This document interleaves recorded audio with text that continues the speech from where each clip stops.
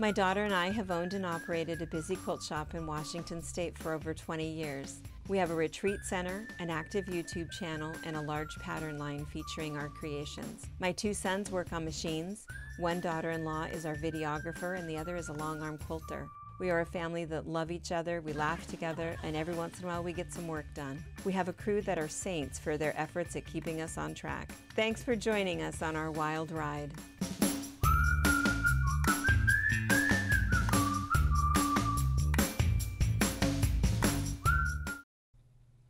Hi, my name is Cindy Rang with the Fabric Patch in Ephrata, Washington, and we're going to talk about binding. So I did a previous YouTube video probably 4 or 5 years ago about binding. It was just the basic binding. You can still find it. It's still relevant. It's still a great way to do binding. But today we're going to talk about 5 different methods. There's lots of ways to be able to finish your quilt. You can do the basic binding, adding some colors, or just do a few different techniques.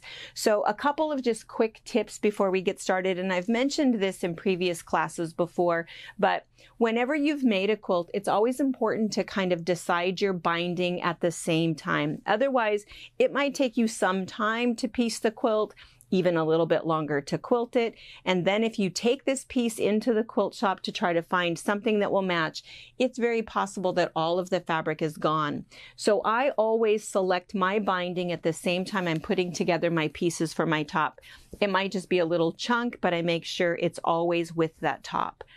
The other thing is I might have even made it to the opportunity of making the binding. That's still okay. Just prepare your binding, leave it with that top until you have a minute to go ahead and get that binding on. But I think that's really important. Fabric changes a lot in the quilt shops, and you just want to make sure you always have something that will match.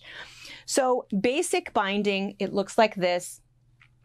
There's a couple different ways, and we're going to review the basic binding where you're going to stitch it on, prepare it, stitch it on, flip it over. You might hand stitch it or you can machine stitch it. I'm going to show you both. There's a specific way to be able to do your corners. It's important to be able to know how to do good binding. You might be making bags, or this is my retreat tote. It has this nice little binding edge on it. This one also happens to have the elastic binding on it. So it's important to be able to know how to do that binding. Even if you're not prepared to make a quilt or you haven't made a quilt yet, you might find that there's something else that you want to make that requires a lot of binding. Some of the different color opportunities that you can do is you can use up leftover pieces. If you have something that's fairly colorful or something that needs a little bit more pizzazz, your binding doesn't have to be all one color. You can go ahead and mix up multiple strips and have a mixed binding. That's kind of a really cool effect. The other thing that you can do is you can do a decorative stitch on your binding. Not only a decorative stitch, but maybe even a decorative thread. One that I like, and I'm going to show you a fun little math to do, is this little piped binding. This is one of my favorites. It just adds a tiny little pop of color, a really cool effect, and it's not true piping, it's a faux piped border. And 2 other things that I'm going to show you that I think are a little bit unique. One is a self-mitered binding. And so there is one where you can just bring the whole thing over, bind the whole thing down, but you can take it one step farther and that binding can actually become a border. And the last one is we're going to talk about a decorative little fused binding that's kind of a fun technique. So let's go ahead and get started.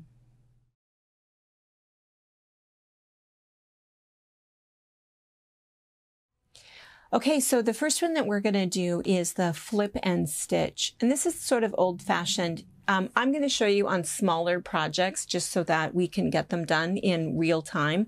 But with a quilt, you can take your quilt top, put it right sides together with your quilt back and your batting, sew around, turn it inside out, and top stitch or stitch it closed. I'm going to show you how to do that on a small piece, but let me just show you for just a second what I mean. So this is a really good example. So I made this tiny little mug rug, and then I have the backing, which in this case is kind of a fun little label piece. I put them right sides together, stitched all the way around, turned it inside out, and then I top stitched. This is one that I haven't yet done the top stitching, and you can see the reason for that is because you can see where I've turned it right side out. So what will happen is I'll tuck all of that in, do a little top stitching all the way around. You can still go ahead and do your machine quilting, anything else that you want to do on the inside, and then there's just essentially no binding. We've just turned it right side out and we've top stitched. Here's another one. This was just a cute little piece of fabric with an applique heart. Fun little piece on the back. These are two different pieces though. Sew all the way around right sides together, turn it right sides out. And the reason that we top stitch around the edge is because it just gives kind of a nice crisp finished look. All of these are just little mug rugs. It's an easy way to do mug rugs.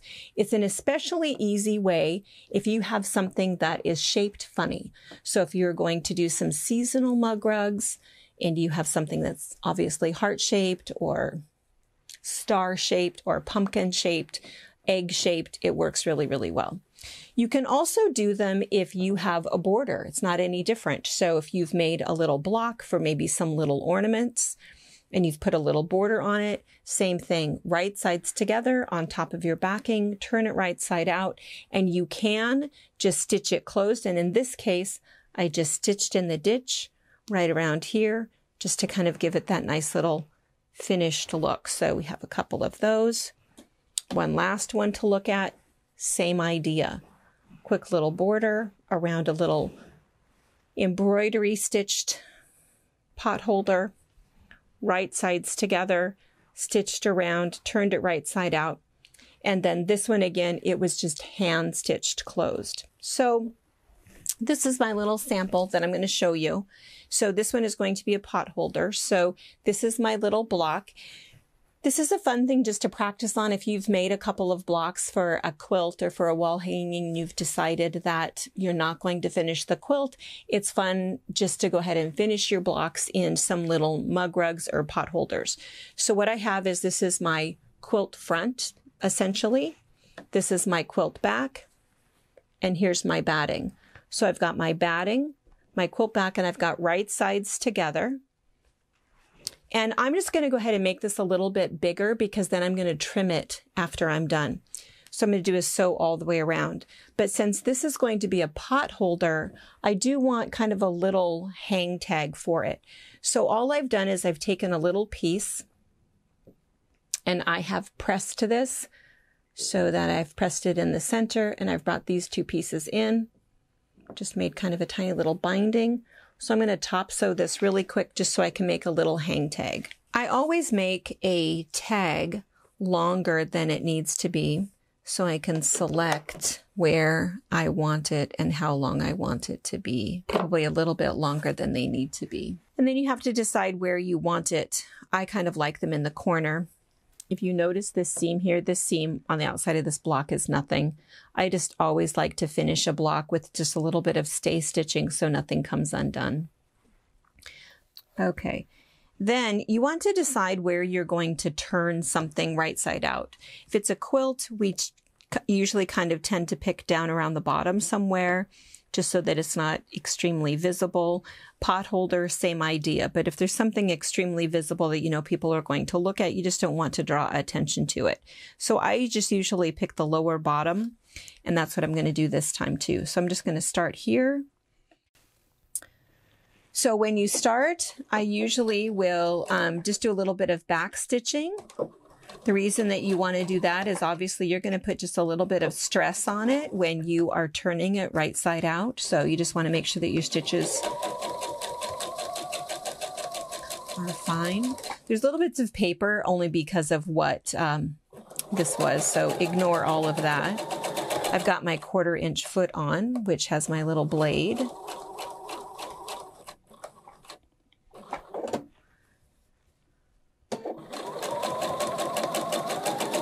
And I'm going to sew all the way around.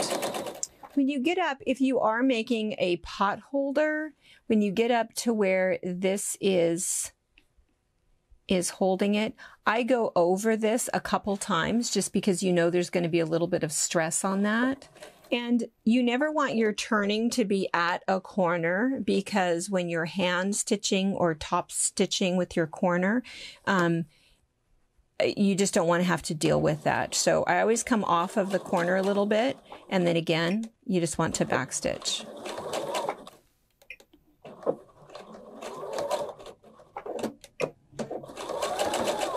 And that's it. So then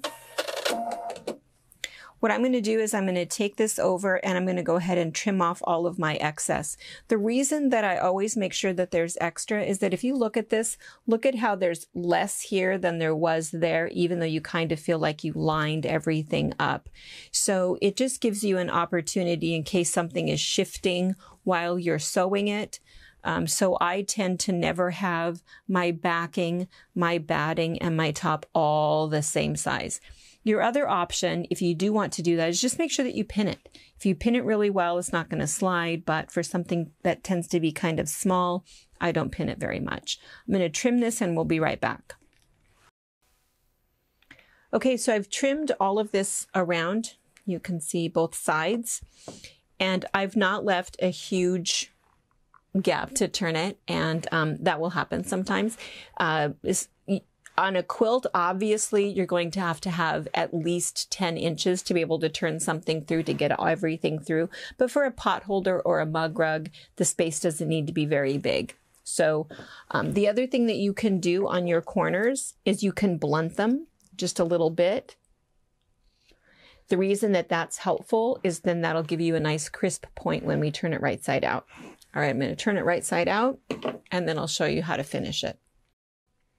All right, so this is our little pot holder, little kitty pot holder. So I've turned it right side out. I gave it a tiny little press, but you can see it. So then what happens is if we look down here, what will happen, this is where we've turned it right side out. So I'm just going to fold all of this in and fold the back in. And then I can just take my needle and thread and do a quick little whip stitch and stitch this closed. But your other option is to hold this together so you can see how much there is on each side. And you can see that that's why what I choose to do is just top stitch extremely closely all the way around. And then that way, where I've turned it, you can't even tell because you don't have to see my hand stitching. You only see that top stitching. And then again, it gives that nice kind of finished, crisp little edge for your mug rug or your quilt or your table runner, whatever you'd like to do. So this is the flip and stitch method. It's really no binding at all, but everything is fully finished.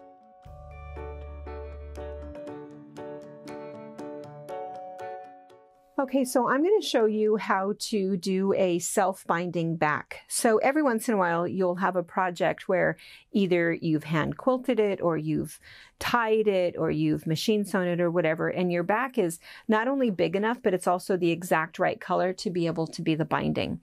So the first thing you're going to do is you want to make sure that you've cut off all of the excess batting. And I just do that with a pair of scissors.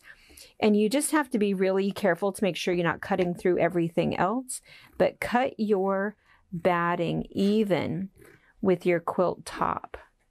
Just run that along and cut that on all four sides.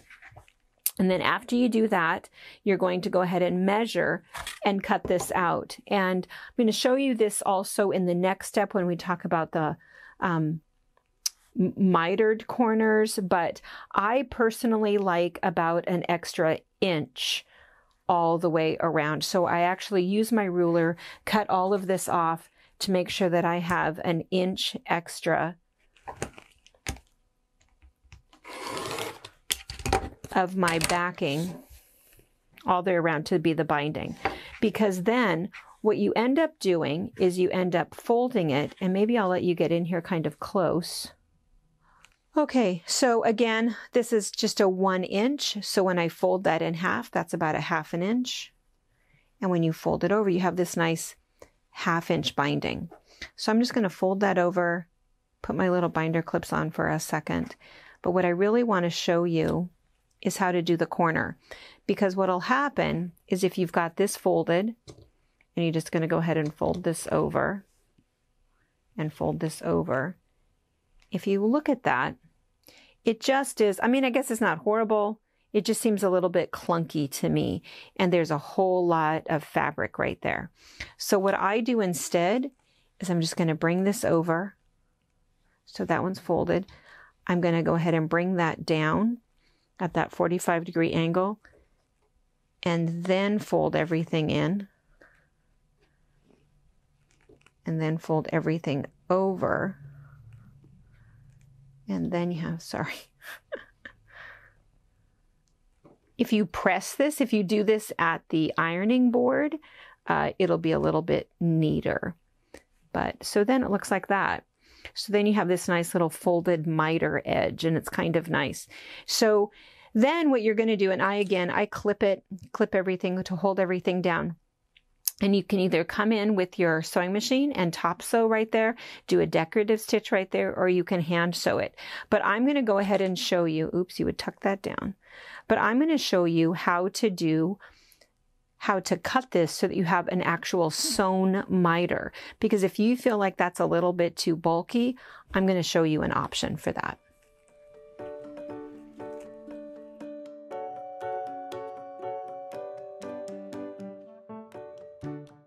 All right, the next one I'm going to show you is this self-mitering one. It's kind of a cool trick, but what you can do with it is when you have your backing here, you just bring your backing over and it creates this fun little miter.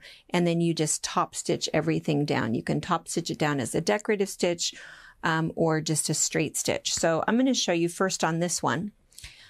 And then we're going to go ahead and do it with this one. So what you do is you take your backing, you fold it in, you cut off this corner, you end up with what we call goal posts. You flip these goal posts over. We're going to stitch, stitch, do a funny little clip, and then what happens, looks like that, and it will automatically fold in on itself, and then you can just top stitch it down. So the back becomes the binding and even can become a border. There's a whole nother technique where it's the same thing, where if you're in this particular case, if you're starting with a 4-inch corner or center, 4-inch center, 8-inch batting, 16-inch backing, you would end up with this backing that becomes a border, and you're just going to stitch everything down. So this is another fun technique. We're actually be watching for a video. We're going to show you how to make a baby quilt this way. That's kind of fun. All right, so let me show you how you do it. So here's my little square. So this whole thing was machine quilted, and you can see that I've already just taken scissors and I've trimmed off the batting. So the batting is all trimmed off, and this is my leftover backing. So all I'm going to do is I'm going to decide how much I want. So if I cut off 2 inches, then by the time I fold that over, I've got 1 inch left, and I'm going to fold it over again, which is going to be a fairly wide binding, like something like this one or something like this one. What I'm going to do instead, I kind of like 1 inch. It just seems to be the right size for me. So I'm going to line up my ruler. I've got my line here so that I know that I'm exactly 1 inch off. So I'm going to trim this whole thing up. All right, now what I'm going to do is I'm going to fold this in, and I'm going to go ahead and press it. Again, this is a fairly small binding. You'll see it's going to look about like that. You can adjust this based on what size you want your binding to be. So I'm going to go ahead and fold this all the way over, all the way around, and I'm going to go to the iron and press that down. I'll be right back. So I have pressed these in. You can see that I've left just a little bit of space in between, and that's generally a good idea, because what's going to happen is all of this is going to fold over, and you don't want everything to look sort of stressed and pulled. The same thing will be true, because what's going to happen is we're going to cut this corner off. So you don't want to cut right at the corner. You actually want to come up, I don't know, about 1/8 to 1/4 of an inch, enough to give you just enough room to be able to turn it, and you'll see what I mean in a second. So I've measured out 1 inch, I've cut that off, folded this in and pressed it. Now I'm going to take my ruler and I'm going to cut this off at a 45-degree angle, so you'll have that marking on your ruler. You're going to lay that down, and I'm going to come up to about, again, about 1/8 of an inch to 1/4 of an inch past. I'm going to show you that when I cut it. So I've lined up, I'm on 45, I'm right up through here, and I'm going to cut that tip off. And as soon as I cut that tip off, again, it looks super weird, and if it looks like goalposts, you've done it exactly right. Because what's going to happen is I'm going to spin this around, and that's why you need just that about 1/4 of an inch extra. I'll show you that in a second. Okay, so here we are at the sewing machine. What we're going to do is we're going to take each corner, fold this over, right sides together, and again, the reason that we have left just about 1/4 of an inch here is because I'm going to sew down to right where that crease is from pressing, and then I'm going to sew off the end.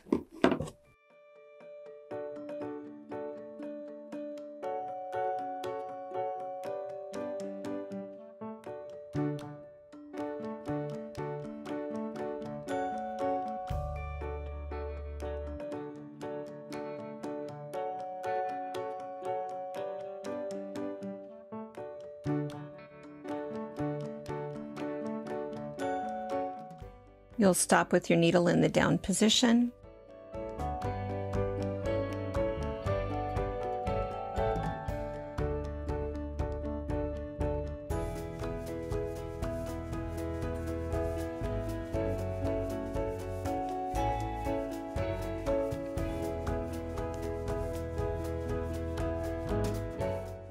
And then after you've sewn that, we do just clip that corner. And when you clip that corner, you don't want to cut into what you've sewn. And then what will happen is this whole thing will flip around and the whole thing will tuck in. And that's what creates that little miter. We'll press it and I'll show you. I'm going to go ahead and sew the others first, and then we'll come back to the rest of that. So I've got all of them done, all 4 of the corners. So now all I'm going to do is just to go over. I like to sew with a stiletto. That's what helps me to make sure that all of those little bits feed through underneath the foot at an even rate. But when you go to turn things out, some people will use a stiletto, but I like to use a purple thing. It's also known as a turning tool, because what will happen is it's a little bit blunter, and so it's not going to poke through anything, and it'll help you to get that corner all the way out. I'm going to tuck that in. And see, that's what it looks like. But see my little corner there? You can use your stiletto or a pin to kind of poke that corner out to get a nice crisp mitered corner. Or from the inside, if you poke out, you'll go through. So if you like to do it from the inside, that's where I use the purple thing. And it'll look like that. So I'm going to go and do this at the ironing board so I can press everything, and I'll be right back. Okay, so I've pressed it all the way around, and you can see that there's this perfect mitered seam right there, little mitered binding. And you can see where if I would have chosen a different backing instead of what was on my border, I could have kind of a really cool backing binding, but I just chose the exact same one. So now all I'm going to do is I'm just going, you could hand sew this, but by machine, I'm just going to stay fairly close to the edge. And I'm just going to sew this down all the way around, just making sure that everything stays nice and straight. You'll want to pay attention to the color of thread that you use because obviously your thread color will be seen. I'm going to go ahead and stick with this same white because it's the same color that I used to do all of the quilting in it. And it might seem that I am stitching this backwards, and I very well could be. I am dyslexic, but this is an easy way for me to make sure that my binding is exactly the same width all the way around. So if I am working on a pot holder or a mug rug, I tend to lay it up this way. Obviously, when I'm working on a quilt, I might not want to fold everything in here, so I will do it the opposite way. So if this seems backwards, it very well could be. Okay, that's it. I'm going to give it one quick little last minute press, and then we're done. So here you have it. From the back, you can see that there's the little stitching line.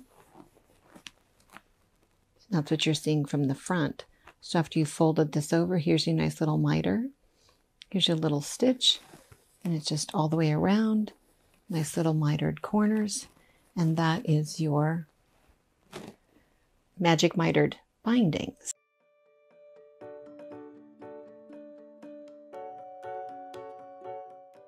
So this one is the magic mitered borders.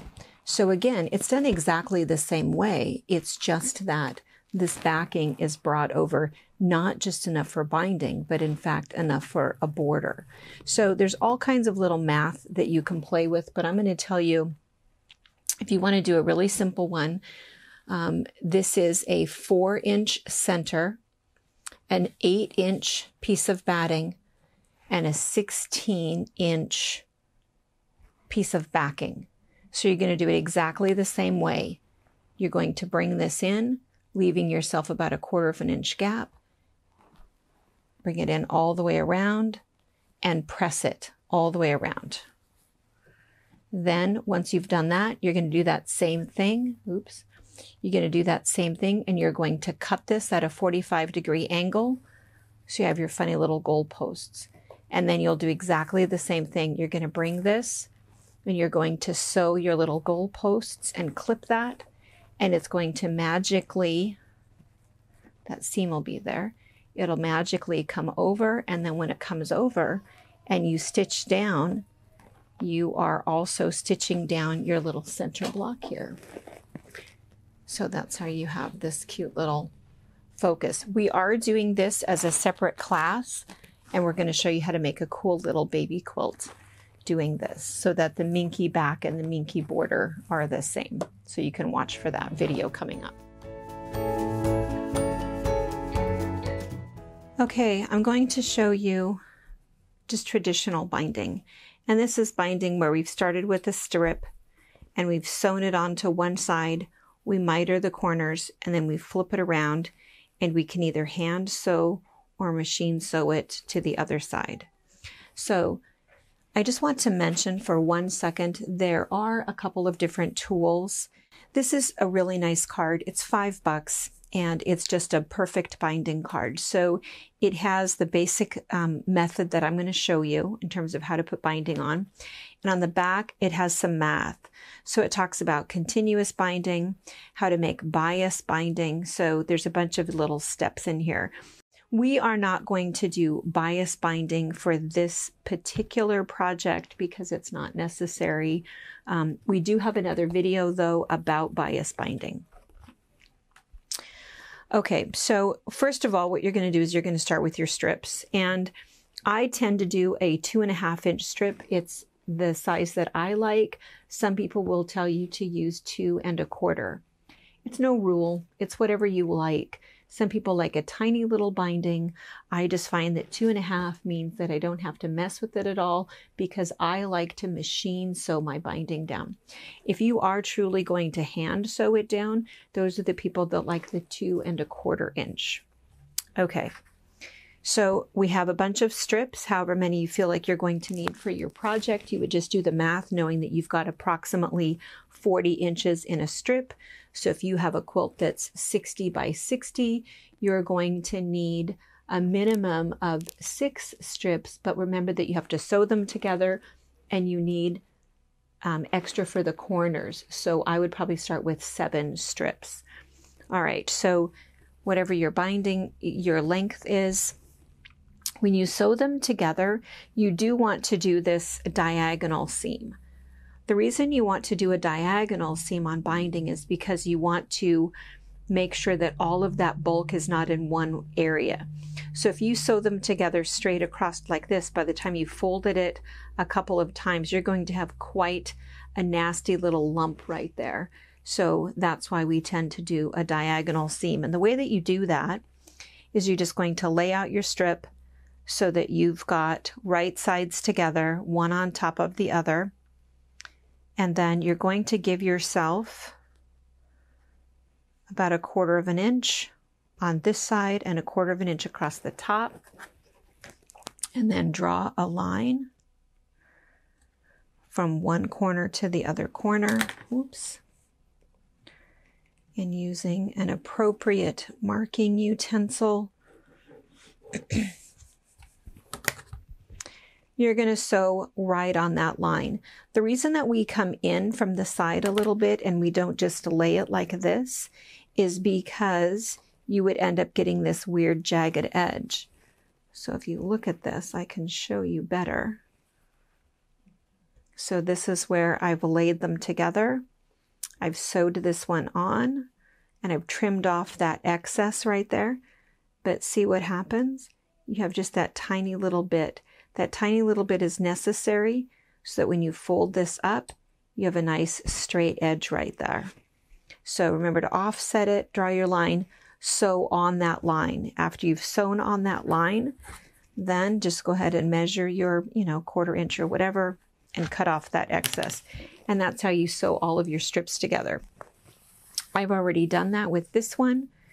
So here's where all of my strips have been sewn together.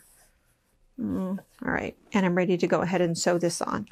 So what's going to happen, I'm going to do this in front of the sewing machine, but again, just like everything else, you never want to start right at a corner. And since you're going to have a little bit of a join, I usually will put it down at the bottom. So I start in from the edge. I'm going to show you an alternative method to this one. This one is more traditional, and if you're watching other videos or if you Google different things or YouTube other binding techniques, this is a very common practice, as is the bias binding. I'm going to show you an alternative method. All right, I'm going to show you traditional binding with a self-closing end. So what that means is that instead of doing an end where you fold everything over, find a little line, sew everything together, I'm going to show you an alternative. So what you're going to do is you open this up. This is the edge of my binding. And I'm going to fold this one in.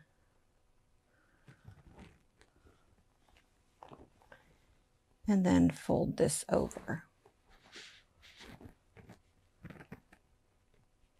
And I'm going to start sewing it down right here. As with everything else, we do a 1/4 inch seam allowance.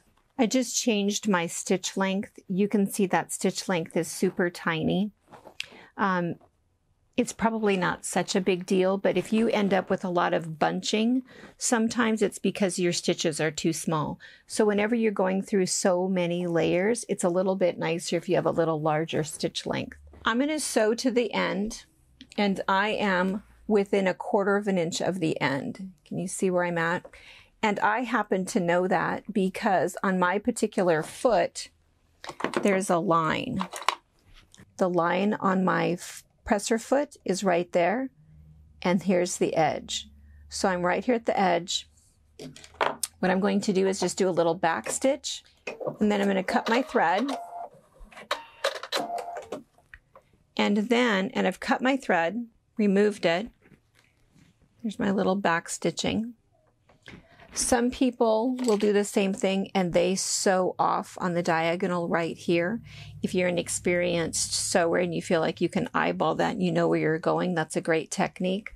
Otherwise, I just sew to within 1/4 inch, back sew, pull it off.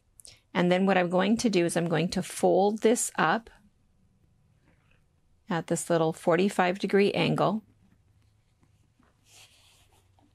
and then I'm going to fold it back on itself. So it looks like that. So again, I folded it up at a 45-degree angle. I folded it back on itself. And now I'm going to come in at 1/4 of an inch. I'm going to start right there, back stitch, and continue on, and then do the next corner the exact same way.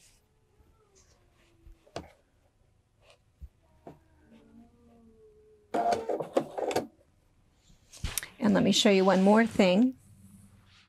On your foot, see that little line right there? If that's on that edge, see it right there?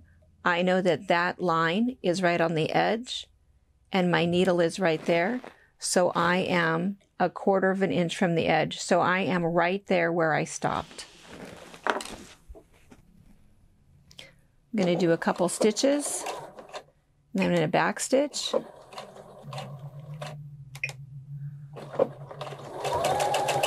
And sew my 1/4 inch seam all the way down.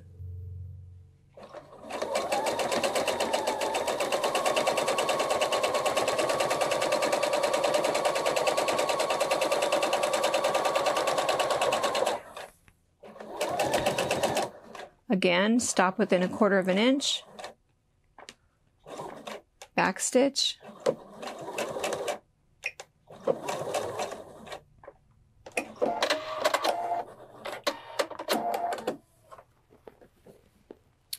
fold it up. See, and that was what the other one looks like. See? So this one, I'm going to do the exact same thing. Fold it up,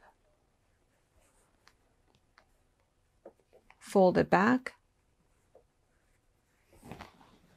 and start again.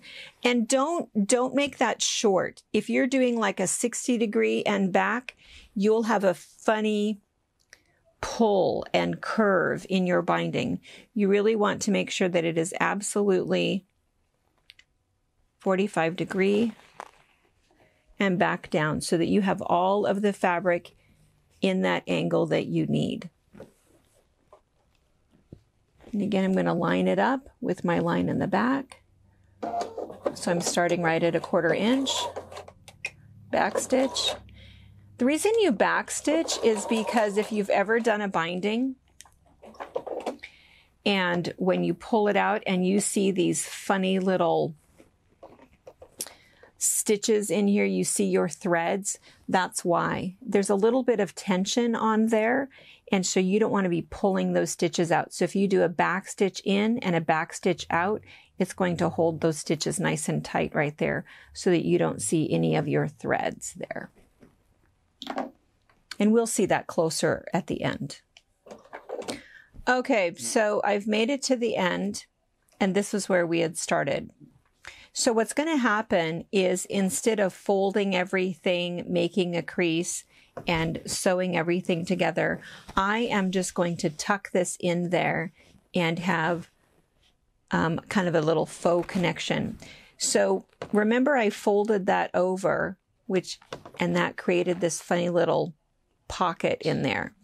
So what I'm going to do is I'm just going to tuck something in the pocket. It just so happens I have a join there. It couldn't be in a worse place. I usually try to avoid that, but oh well, I kind of messed that up. It doesn't really matter. But what I'm going to do is I'm just going to kind of eyeball that because I want a piece to tuck into that corner. So I'm going to come to right here.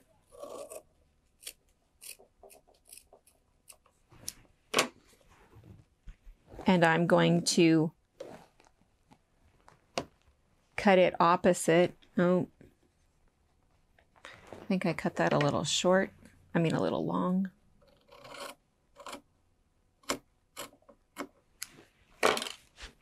Okay. So it looks like that. I'm just going to tuck that in there.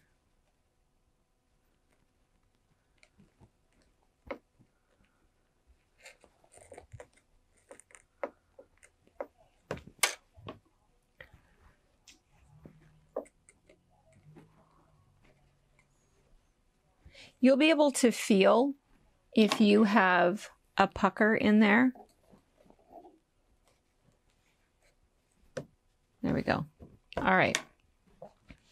What's going to happen when you tuck this in, you've come in just a little bit, so it's going to shift ever so slightly. It's going to shift your edge off. It doesn't matter. Just follow the edge of your quilt for your 1/4 inch. And then as you sew this, just sew through all of those layers until you end up where you started. I'm going to show you what that looks like. So up close, see, it looks like that. And when you fold it over, that's what it looks like. Usually I'll just put a couple of little hidden stitches in there, and you don't have any bulk. You have a little bit. You, of course, have, there's 4 layers of fabric there where there's 2 everywhere else, but you will never, ever notice it. And it's just a nice, easy way to do it. All right. So I'm going to go ahead and go to the iron. I'm going to trim off all of my little starts and stops. And then when I go to the iron, I'm going to bring this over. And what you're going to do, well, hold on. Let me do some trimming.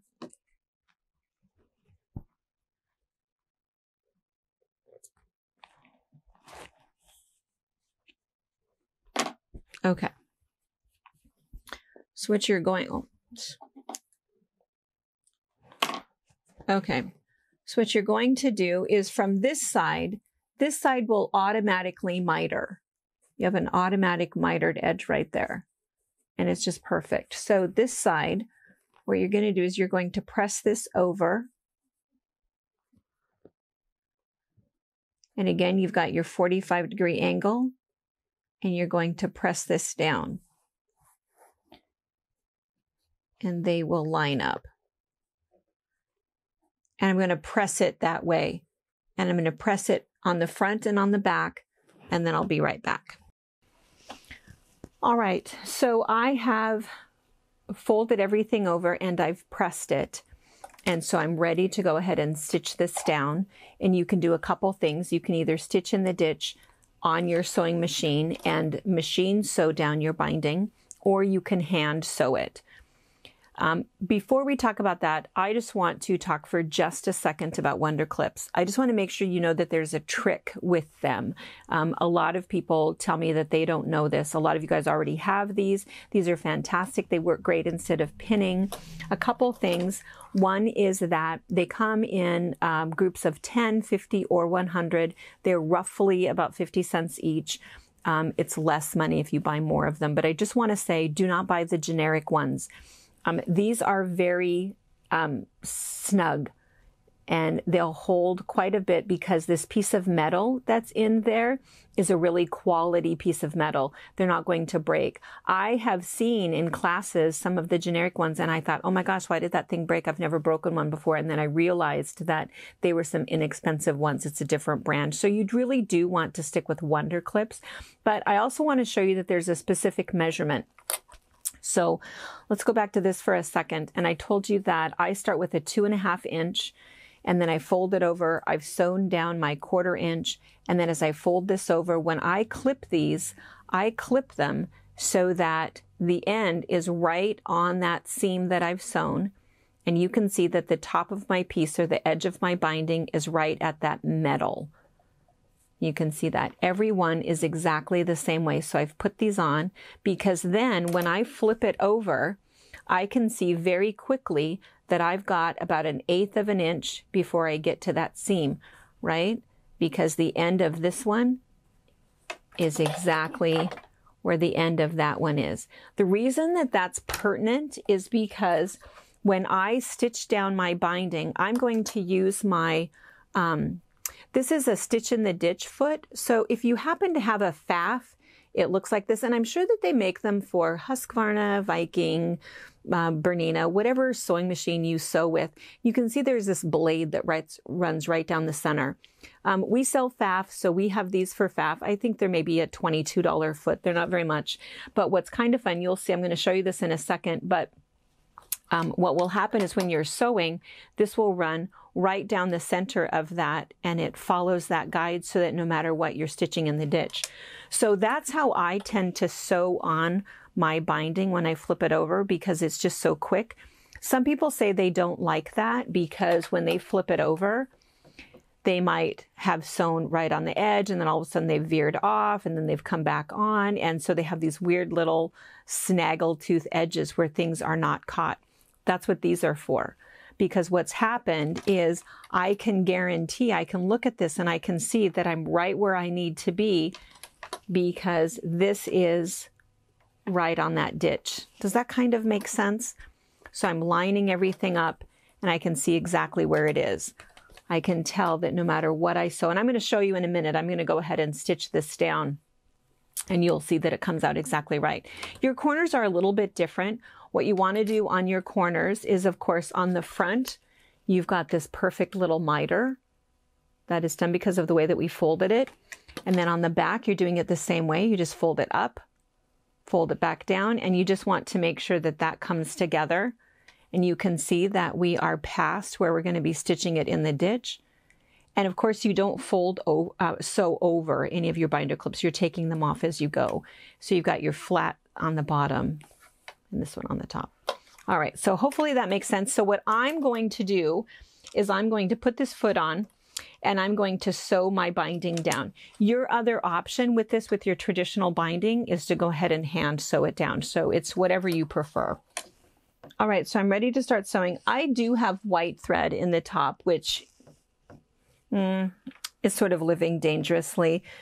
Sewing in the ditch here, I really probably should pick a dark blue, but I just want you to see what it looks like.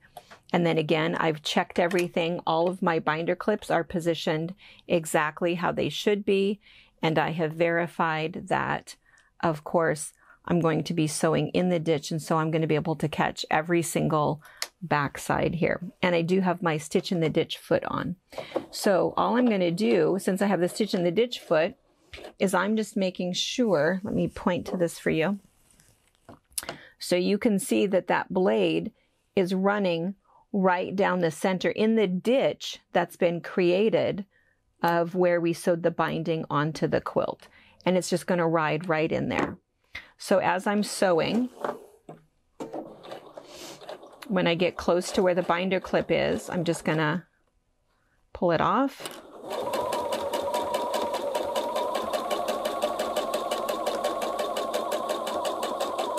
And it's just staying there. I don't really, I mean, I'm guiding it obviously, but I don't have to really do much steering because it's resting right in there. And then this one, same thing. I'm going to stitch to the corner and then leave my needle in the down position and pivot. Okay, so we'll look up close here. And you can see where I've stitched in the ditch again with white thread. You can see it if I open it up, but otherwise it's basically invisible. And now the true test, I'm going to flip it over and see everything is caught. I need to trim my stitches off, but everything is exactly where it should be. Even on the corner, even on my fold, all the way around. All right, that was where I overshot it a little. But anyway, so that's the trick to it. The trick is the binder clips and the stitch in the ditch foot. And again, if you feel like, and this works for me every single time. It works with a large quilt, a small quilt, small projects. It works perfect using these two components. If you feel nervous about it or you want to go ahead and hand stitch, it's easy enough just to do a little whip stitch all the way around. It's just a time issue because certainly sewing it down by machine is way faster than sewing it down by hand.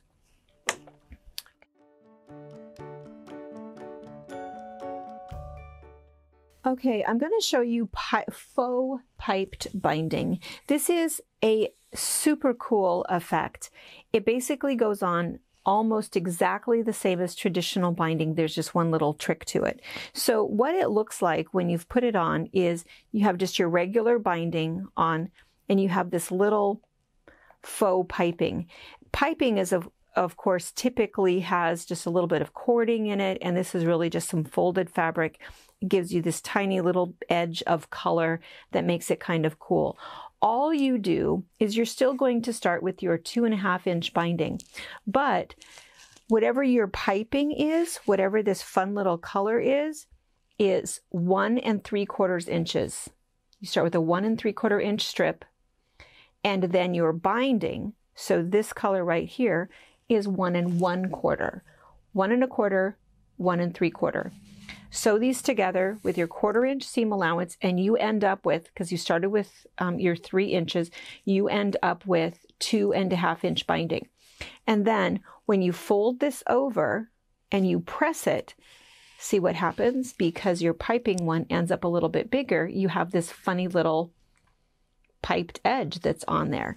So then all you do that's different is you sew it onto the back. So you're just going to go ahead and lay that down, sew it onto the back of your project, whether it's your quilt or table runner or placemat or mug rug. Flip it over to the front, and then when you sew this down, you're still going to sew it down by machine.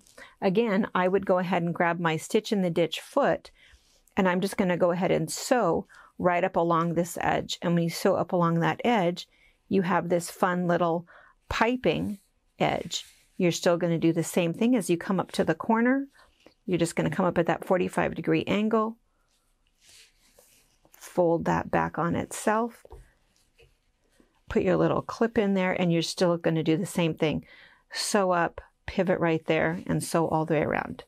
So it goes on exactly the same as traditional binding. Your only difference is the way that you prepare the binding. And again, that measurement is 1 3/4 for the piped part, 1 1/4 for the binding part. And that's it.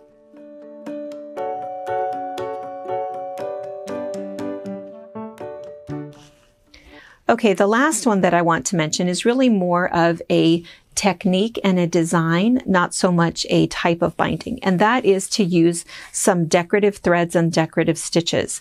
So whether you are using traditional binding, if you're bringing your back over to your front, if you're doing an easy miter, whatever you'd like, the idea is just to select one of those decorative stitches that you have already in your sewing machine and select a really cool variegated thread, something that's going to show up just to give a little bit of interest to your binding. Your other option is to do something that's hand-pieced. This is a very different look, and it's really for somebody who is familiar with different hand embroidery stitches. So this is just a chain stitch with some pearl cotton. That's all it is. There wasn't anything different, but if you've stitched your binding down and you just feel like you either don't like it or you want a little more color or something else in there, you can just add, again, just a little bit of decorative thread. This is just pearl cotton and a chain stitch.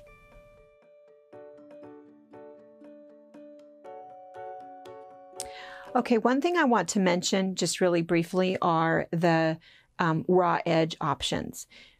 So Minky or Fleur or Cuddle, any of these brands that you're using, when you have a raw edge there, it doesn't continue to fray in any way. Once you have cut the edge and you've given it a good shake, the nap isn't continuing to fray. So what's really nice is that if you have that as a backing and you want to bring it around as a binding, you can bring that around and just sew it right down.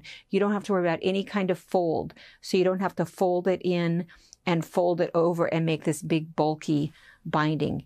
One fold, sew it down, and you're all good. And again, you just have to decide for yourself how you want to do your corner. If you want to do your corner as a folded corner or as a goalpost mitered corner. But Minky is one of your raw edge options. Fusible web is another one of those raw edge options, but unfortunately it kind of needs to be a no wash option, because Fusible web is you can use heat and bond, or you can use steam-a-seam, any of those, but really it's only going to hold its place for about 3 washings, unless you use the no-sew. But so what happens is it creates this nice little sticky surface. Once you've ironed it down, it'll stay down. So what I have here is just this cute little wall hanging. This was really just a class that we did in color resist. It was never going to be anything other than a mat or a wall hanging, and so it has this fun little fusible batting.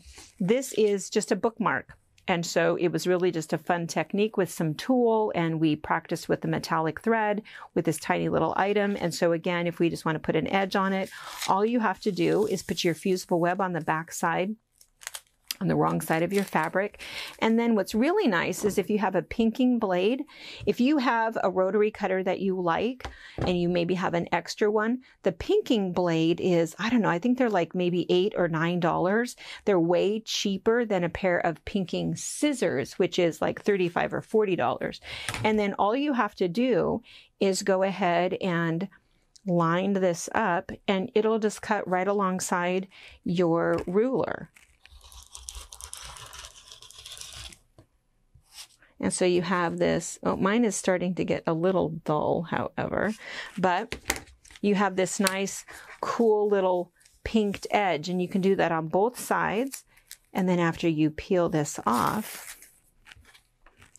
here it is, all you have to do is put this on, bring this over, and just iron that down.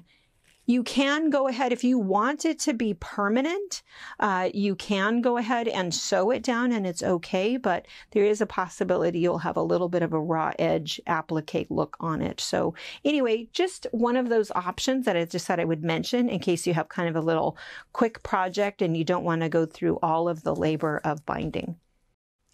Thank you for watching our video. We invite you to leave a comment, hit the like button, or better yet, subscribe to our channel so you never miss an episode. You can also visit our Instagram, Twitter, Facebook, or Pinterest pages, or find all of those things and our online store at fabricpatch.net.